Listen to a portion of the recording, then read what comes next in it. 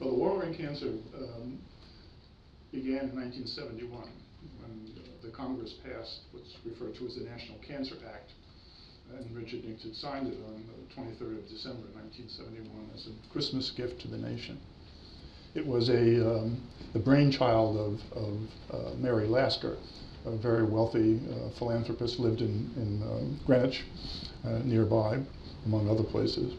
And it was a very controversial program for a lot of reasons. One of which is it proposed that the NCI, the National Cancer Institute, be taken out of the National Institutes of Health and given to a separate agency reporting directly to the president. It proposed that the FDA control of drugs be shifted to the National Cancer Institute for cancer drugs. And it was controversial for one other big reason, and that is that Mary Lasker, to get it through Congress, and she had great influence in the Congress, promised that if they passed the Cancer Act, that we would eradicate cancer by the bicentennial.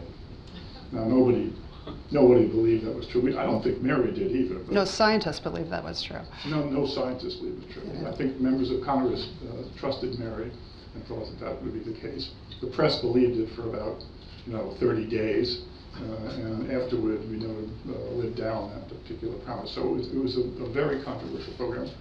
It put $100 billion of your tax dollars into cancer research.